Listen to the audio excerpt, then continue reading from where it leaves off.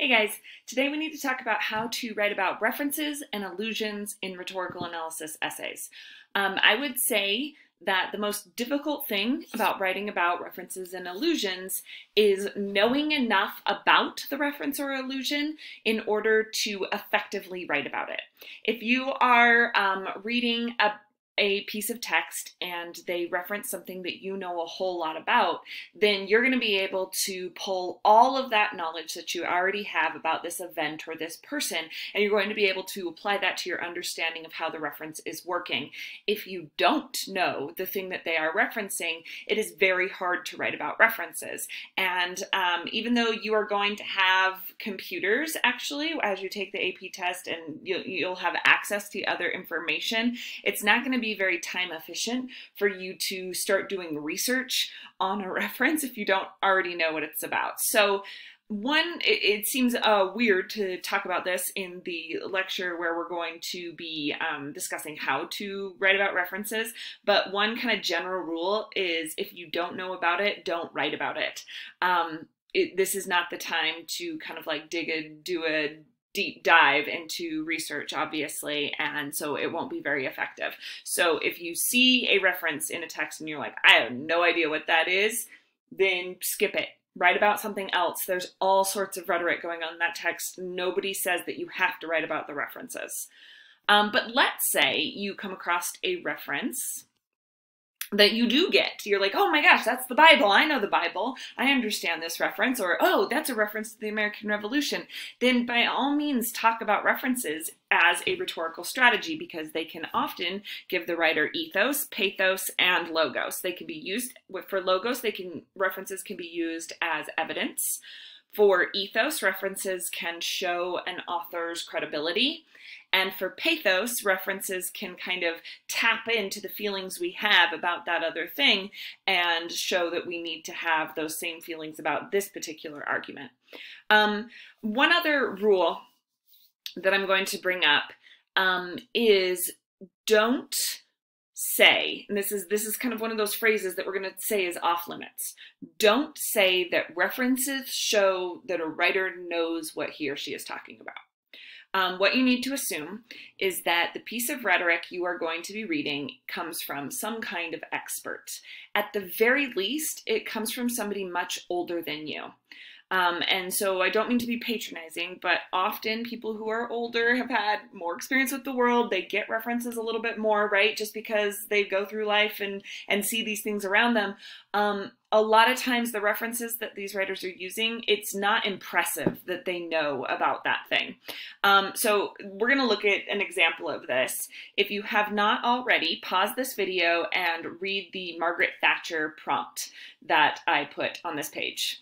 And now everybody has read it, right? Okay, so as we're looking through this, Margaret Thatcher is the former Prime Minister of Great Britain. So as we are reading a bunch of her references to things like Mikhail Gorbachev and the Cold War, it is not impressive in the slightest that she knows about those things, right? Given her history. If she was the Prime Minister of Great Britain in the 80s and did not know about the Cold War, then I mean, it's ridiculous, right? So for her to know what the Cold War was, that doesn't show that she has great credibility. It's just a given. It's nothing that we should be astonished by. It's not a rhetorical strategy to say that she it shows that she knows what she's talking about. Honestly, she gets up in front of that funeral and she says, I'm Margaret Thatcher. That's all the credibility that she needs in terms of her knowledge base about politics.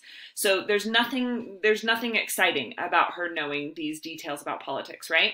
What she is trying to build up ethos with in this passage is her knowledge of Ronald Reagan as a person, not just as a political figure. So if you wanted to talk about ethos, you would talk about things like her calling him Ronnie and her having some inside knowledge into who he was, but not about the politics itself. I hope I'm making that very clear. Never in your rhetorical analysis say it shows that he or she knows what she's talking about. That's with big words, that's with references, that's with anything.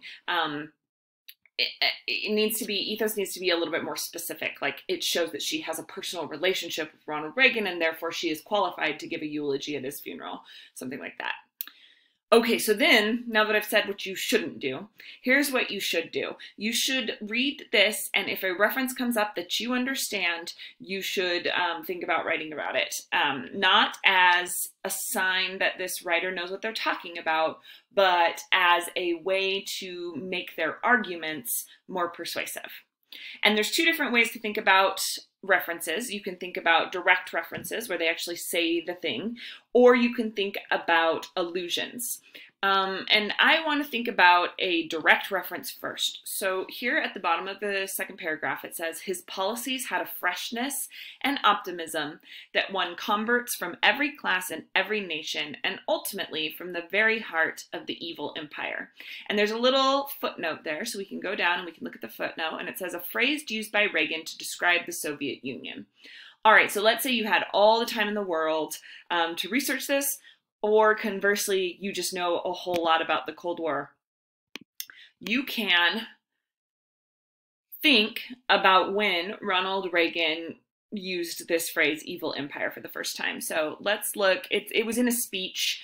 It was 83, so before the wall fell, and he was writing about the Soviet Union as the focus of evil in the modern world. So we're just going to read the little section from his speech where he actually uses the term. Yes, let us pray for the salvation of all of those who live in that totalitarian darkness. Pray they will discover the joy of knowing God. But until they do, let us be aware that while they preach the supremacy of the state, declare its omnipotence over individual man, and predict its eventual domination of all peoples on the earth, they are the focus of evil in the modern world. So, in your discussions of the nuclear freeze proposals, I urge you to be aware the temptation of pride, the temptation of blithely declaring yourselves above it all and label both sides equally at fault, to ignore the facts of history and the aggressive impulses of an evil empire, to simply call the arms race a giant misunderstanding, and thereby remove yourself from the struggle between right and wrong, good and evil. Okay, so you go back to her little section here, and she is saying that his policies had a freshness and optimism that won converts, even from the heart of the evil empire. Now, what she could have said there is even from the heart of Soviet Russia. Right? She could have said even from the heart of communism. She uses the word communism earlier. There were a lot of ways to refer to that, but instead she uses this phrase evil empire, which is quite a strong phrase, isn't it? Like to call someone not just like misguided or uninformed, you are calling them evil. And it's not saying that the individual Russian was evil, but it is saying that this empire was evil. It's this like, it's also this biblical reference, right, to good and evil.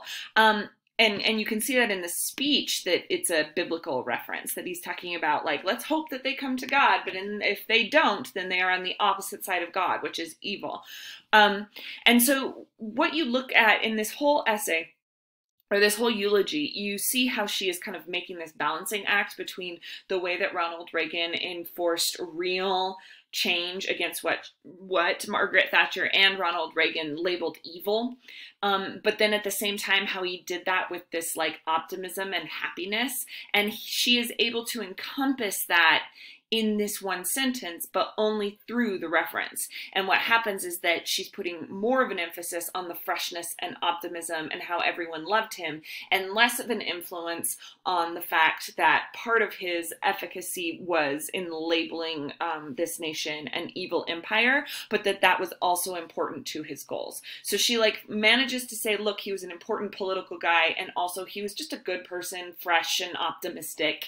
And she's able to like, instead of weighing those equally, by just making a little reference to the evil empire there, she is saying that the freshness and optimism is more important than the evil empire. So the reference kind of happens in passing a little bit, and it serves that purpose. Okay, so then if I were to write about the reference, that is what I would write about. I would not say Margaret Thatcher shows that she knows what she's talking about because she knows that Reagan called it the evil empire. No, because they were like best buddies during the Cold War. That is not impressive that she knew that. But it shows, if you're going to talk about credibility, it shows her credibility as a rhetorician, like rhetorician. But that's not a super interesting thing to write about. What this does is that it contributes to the persuasive strategies. It contributes to her argument that I just detailed. I hope that makes sense. Okay, and then the next thing that I want to look at is an allusion. It's kind of an allusion, kind of a reference, but I think it's more of an allusion here. It's just the next little part. It says, yet his humor often had a purpose beyond humor. In the terrible hours after the attempt on his life, his easy jokes gave reassurance to an anxious world. And the reason that I think that that's more of an allusion is because she doesn't name the jokes and she doesn't name the details of the assassination attempt. But what I want you to do right now is just pause this video, and I put a video right below this one of a really great Ronald Reagan moment. Now I think it's worth it. It's only 30 seconds, so I really hope that you take a look at this. You should know that somebody tried to kill Ronald Reagan by shooting him, and that he survived. And then that will give you the context for that joke. Okay, pause the video, look at that joke. And now we're back. Okay, so I think that this little allusion right here is not just to that little moment, although that moment is very famous. It's an allusion to a whole slew of jokes that he made after this assassination attempt.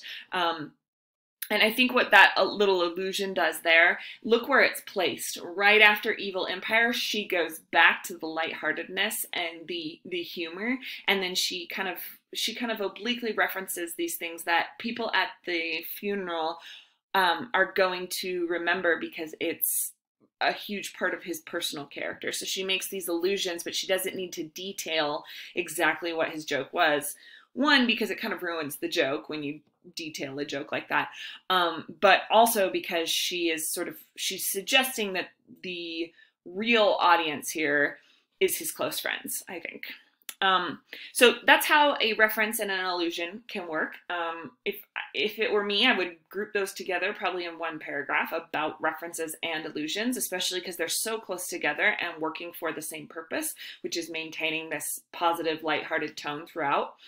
And now what I want you to do is I want you to find another reference or allusion in this essay, and then you are going to complete the worksheet that I have attached to this assignment with that one reference or allusion, because I'm hoping that that shows you how to talk about a reference in a more substantial way.